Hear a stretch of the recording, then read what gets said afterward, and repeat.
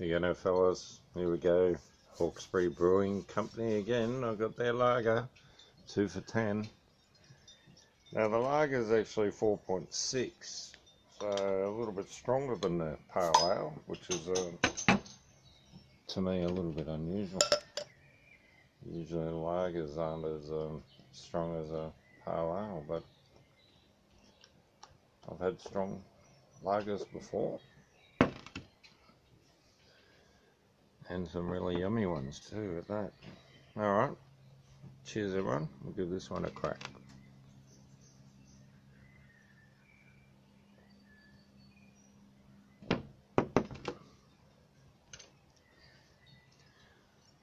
Highly filtered, very clean, crisp, nice white head. Beer's a nice colour, looks appetising. It's a straight up lager, and it tastes like a straight up lager. It tastes pretty good.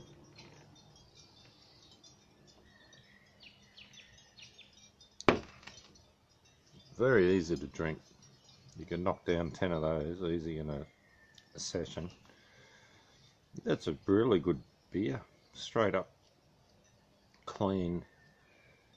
No pretense, no fancy label, little bottle, big price. It's a reasonable big bottle for a good beer. That's alright. I don't mind that.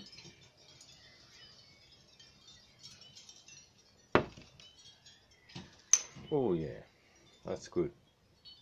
That's what I'm looking for. Something reasonable. If you get a 12 box of them for a good price, wouldn't be bad getting onto that. $40 or something like that. That'd be a good buy. Yep, I'm happy with that. Cheers everyone. Brooklyn, New South Wales. Well, I think that's out the west. Rudy Hill, out that way. Oh no, Karingai, is it? Sorry, an address here somewhere. Anyway,